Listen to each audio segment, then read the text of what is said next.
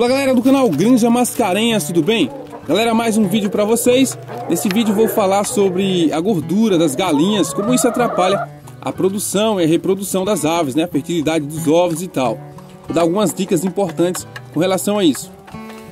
Vejam bem, eu vendi duas carijós. Elas estavam muito gordas. Tinha uma que não conseguia nem subir no puleiro para dormir. Eu até pesei elas, estavam com cerca de 3,5 kg, bem gordinhas. Essas outras duas também seriam vendidas, porém o peso estava um pouco abaixo das outras duas vendidas, né?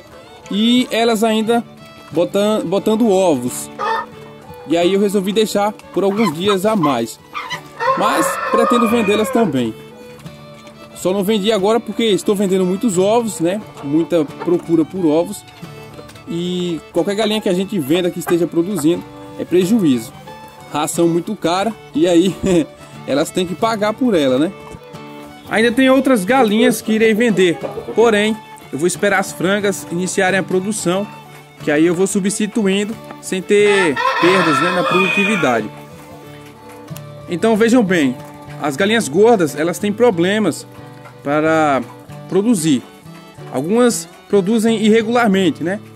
2 ovos por semana, 3 no máximo, ou 1. Quando ela é muito gorda, geralmente ela não produz nada, pois a gordura ela afeta o sistema reprodutivo da ave.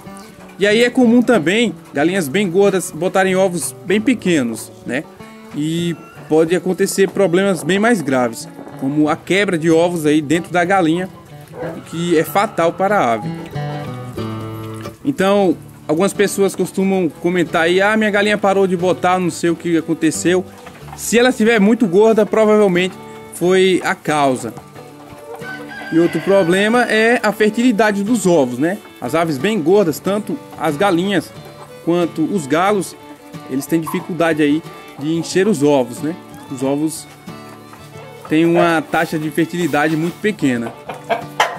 Outro problema que não pode ser ignorado é com relação a calos nos pés das aves, né? As aves mais pesadas, elas sofrem os impactos quando pula do puleiro, né? Quando corre no piquete, e aí machuca os pés, costuma aí surgir os calos.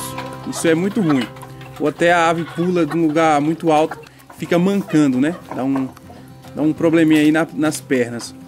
Num plantel rústico como o meu, é comum, né, ter aves mais gordas, mais magras, porque são genéticas diferentes.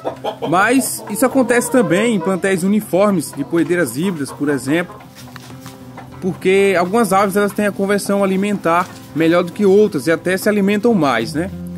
Na questão aqui, essas carijós, elas são híbridas aí, caipiras melhoradas, vamos dizer assim, melhoradas para o ganho de peso. Então elas se alimentam mais e a conversão alimentar delas é muito boa. Se elas comerem bem pouquinho aí, elas conseguem engordar. É incrível a conversão alimentar dessas aves. Então outras aves aqui, como essas americanas, mesmo que elas comam bastante, elas não vão engordar ao ponto dessas carijós, entendeu? Então é por isso que não se deve misturar galinhas poedeiras com galinhas de corte. As galinhas de corte, elas vão se alimentar muito mais, vai até faltar comida para as poedeiras, elas vão ficar bem gordas rapidamente, então não dá para você ter dois plantéis juntos, corte e postura.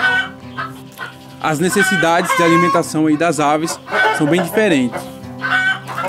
Essas polacas brancas também estão bem pesadinhas, né? Eu já estou até pensando também em separar elas para fazer uma alimentação diferenciada. Se bem que, naturalmente, são aves mais pesadas, aves de pescoço pelado. A genética é sempre de peso. Desde que nasce, o pintinho de pescoço pelado ele é mais pesado do que o pintinho que não tem o pescoço pelado. É interessante, né? A forma de controlar o peso dessas aves mais gordas é separando elas, não tem outra forma, porque junto com as demais você coloca a ração, elas são sempre mais gulosas, elas comem mais do que as outras. Por isso deve separar, fazer uma alimentação diferenciada, colocar um farelo de trigo na ração, que é menos nutritivo, vai ajudar no emagrecimento, é claro, diminuir a quantidade de ração. As carijós, elas já deixaram aí vários filhos e netos, né?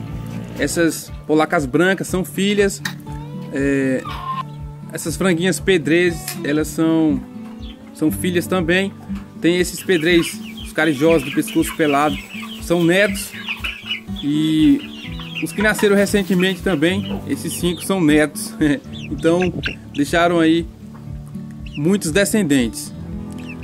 Provavelmente a maioria das duas que foram vendidas, porque elas, quando estavam na ativa, elas produziam bem mais. Eu já estou juntando os ovos das holds que estão com o Thompson, né? Provavelmente essa semana já inicia a incubação. Eu não vou colocar a chocadeira cheia, vou colocar na faixa aí dos 30, 35 ovos, também para testar, né, se a fertilidade está boa aí. E estou pensando, né, se vou colocar ou não alguns ovos dessas galinhas aqui que estão com o galo hold. Vou ver, deixa juntar todos os ovos das holds e aí eu decido, beleza? Também já decidi que vou fazer um novo galinheiro. Este que estou usando eu vou desmanchar e provavelmente vou reaproveitar todo o material dele. E aí o novo galinheiro não vai custar muito caro. Eu quero iniciar a construção ou no final dessa semana ou no início da outra, né? Eu sou assim, quando quero fazer uma coisa tem que ser rápido.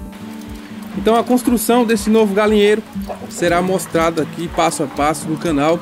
Tenho boas ideias aí para colocar em prática e vou mostrar tudinho para vocês. Valeu?